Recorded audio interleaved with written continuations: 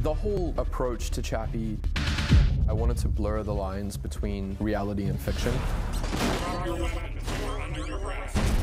It's about the police service being entirely replaced with robotic police droids.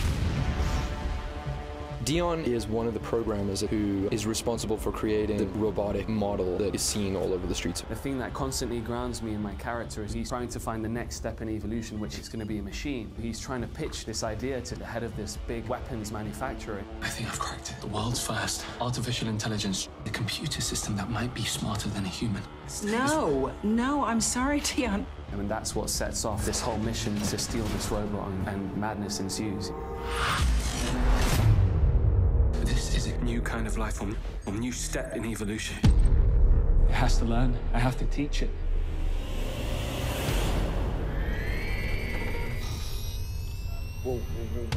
In this world, Chappie begins to develop artificial intelligence. Your name, Chappie.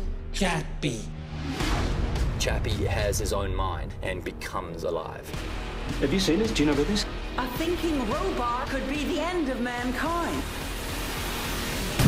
This robot has got to be removed. My character develops this robot called the Moose. This sort of horrible-looking, terrifying weapon. This is your day of reckoning. The film deals with issues around artificial intelligence and what would actually happen. Chappie, listen to me. Something of great danger is coming to destroy our world. If you want to survive, then Chappie, you must fight. The movie just does a lot of different things in a way that only Neil can do. Chappie, help us! There's a lot of action in it, in the juiciest way. You hurt my people!